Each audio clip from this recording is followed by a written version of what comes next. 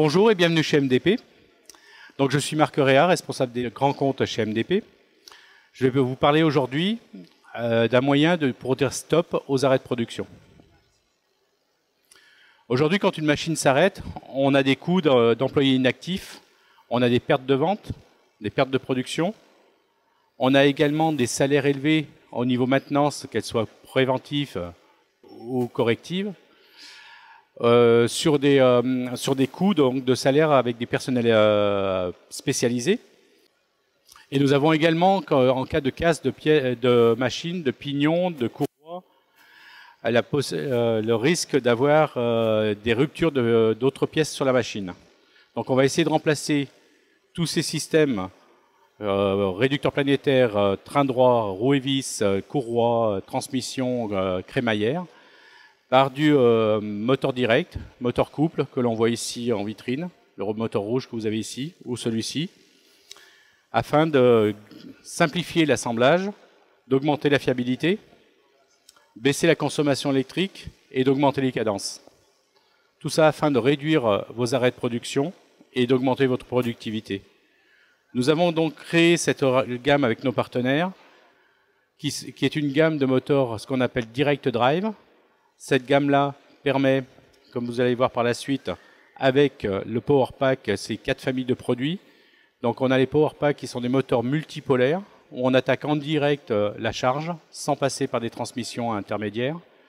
Nous avons ici la possibilité d'être drivé par des codeurs incrémentaux, des codeurs absolus ou des résolveurs. On arrive à obtenir des couples relativement élevés, on monte jusqu'à 2400 Nm. Nous avons également la possibilité d'avoir des systèmes inox ou IP65. On a ce que l'on appelle des rotary tables pour remplacer les tables tournantes. Vous verrez les systèmes un peu particuliers, c'est exactement le moteur qui est ici en vitrine. Ensuite, nous avons 2 gammes atypiques qui sont les moteurs rouleaux. Ces moteurs rouleaux permettent de piloter des rouleaux motorisés directement sans réducteur. L'avantage, c'est qu'on supprime le réducteur, on augmente l'autonomie des batteries potentielles, on augmente la précision de positionnement et la vitesse d'opération du système. Et enfin, on a les systèmes arc moteur. Les systèmes linéaires et arc moteur permettent de remplacer les systèmes traditionnels de moteurs longs qui tournent en mouvement directement linéaire. Ces moteurs, aujourd'hui, représentent 60% des caractéristiques, 60% des applications où on transforme un mouvement rotatif en mouvement linéaire. Je vais vous montrer maintenant quelques exemples. Ici, nous avons remplacé un système de bouchage de bouteilles, que l'on voit ici. Nous avions différents moteurs avec réducteur planétaire. Nous les avons remplacés par des moteurs direct drive sans réducteur, avec électronique intégrée, capteur et frein. Ici, sur un carrousel, nous avons remplacé le système roue et vis qu'il y avait dessous par un moteur en direct également, à fort couple.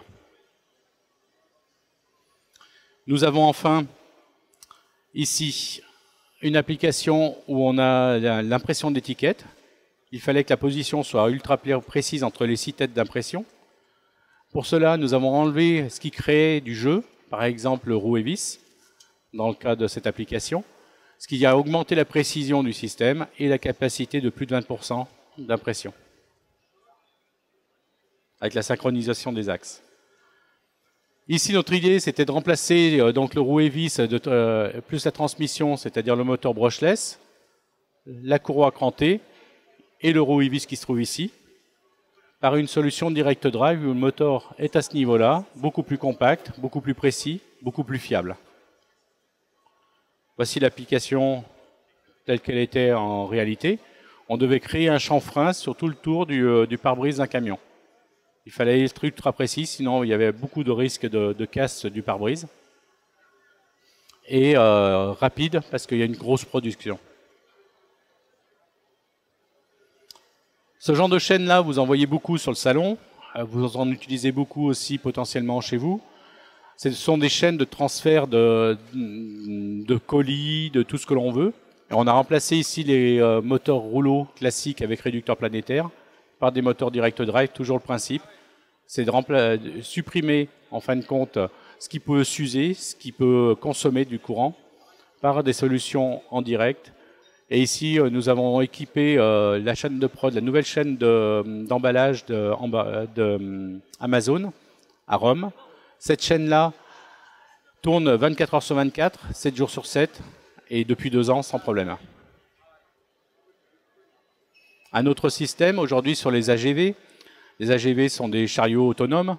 Il a fallu réduire la consommation du rouleau pour diminuer la taille de la batterie pour que le chariot soit le plus léger possible. Ce qui a été réalisé avec les direct drive. Une autre application un peu atypique, pour transporter des valises ou des colis, pour des chaînes de logistique ou également pour des aéroports, pour les valises, pour pouvoir les aiguiller suivant les vols, suivant les destinations. Il fallait créer un système permettant d'avoir des chariots autonomes pouvant se séparer les uns les autres et pouvant être ôtés du système. Nous avons donc remplacé ici ces chariots, du moins les motorisations classiques avec batterie, avec réducteur, par un moteur linéaire. On va voir directement sur la vidéo comment ça a été réalisé. L'avantage, c'est que le chariot est totalement inerte, aucune énergie n'est transportée, le poids est réduit. Nous avons mis l'aimant directement sur le chariot. On va voir ici dans quelques secondes. Voilà, l'aimant sur le chariot. Et nous avons mis les bobines d'alimentation sur le rail qui permettent d'avoir un mouvement de translation relativement simple et fiable.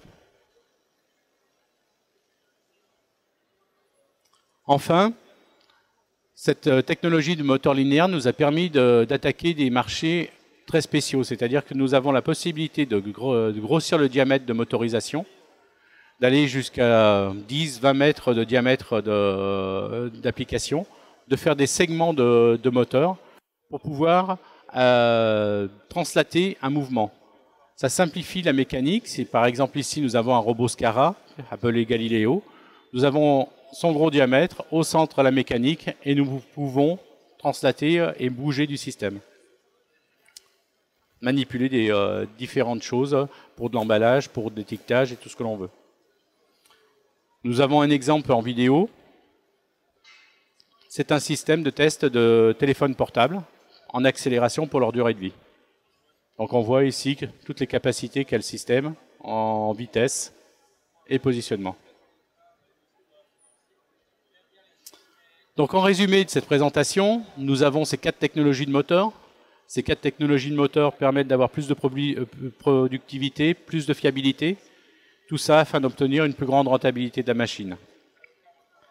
Cette gamme-là s'inclut dans la gamme MDP, où nous avons des moteurs pas à pas, des moteurs brushless, des moteurs courant continu classiques. Vous les verrez en vitrine tout à l'heure si vous le souhaitez après la présentation.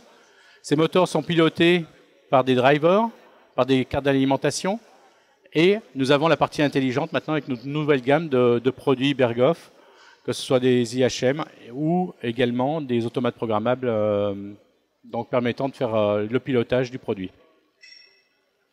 Bien sûr, nous apportons le service, c'est-à-dire qu'autour du moteur, de la carte électronique et de l'automate programmable, nous pouvons vous accompagner du cahier des charges jusqu'à la machine finale, le câblage, pour pouvoir vous permettre d'avoir un système clé en main. Vous allez avoir derrière 2 autres présentations, une sur les steppers, les moteurs pas à pas, avec les nouvelles électroniques intégrées permettant de piloter comme un brushless et gagner en fiabilité et en fort couple, et une autre sur les automates pour l'industrie de packaging 4.0. Merci de votre présence et de votre écoute. Si vous avez d'autres questions, mes collègues sont là pour vous y répondre et partager avec vous un moment convivial.